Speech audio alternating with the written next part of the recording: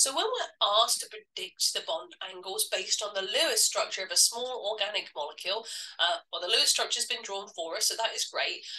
So what we're going to have to do is look at each of those central atoms in turn and determine what their steric number is, therefore what the electron group geometry is, and therefore what the ideal bond angle is. So let's take angle A first of all. Angle A is this carbon-carbon hydrogen bond. So the central atom in this case is this one right here. Okay, so first of all, we're going to work out the steric number around, I'm just going to call it carbon A. Okay, let's do it like that, carbon A. Okay, so the number of bonded atoms is 1, 2, 3, from the carbon-carbon bond, the carbon-hydrogen bond, and the carbon-carbon single bond. So steric number 3, no lone pairs. Okay, I always like to write that in just so you can see that I've at least thought about them. So the steric number is 3.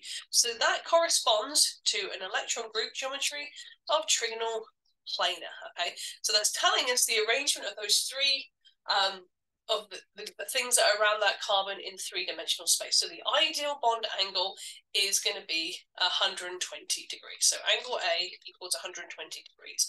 Now, for this particular exercise, it says for advanced students, give the ideal angle. So if you were to look at this, technically, angle A is between the single bond carbon-carbon and the single bond carbon-hydrogen. Now, that double carbon-carbon bond is going to compress those other bonds a little bit because a double bond has got twice as many electrons in it. So more electron density is going to repel slightly more.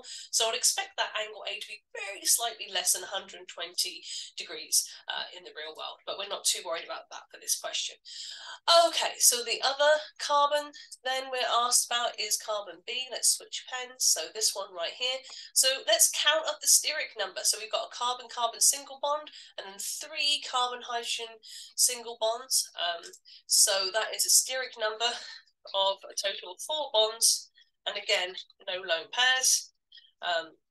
So the steric number of 4. So our electron group geometry is tetrahedral. So the ideal bond angle for an electrohedral, oh my goodness, more copy required, a tetrahedral electron group geometry is 109.5. And if we look at that one, for you advanced students, we're all advanced students, right? I would not expect any deviations from ideal symmetry based on the fact that they're all carbon single bonds. Okay.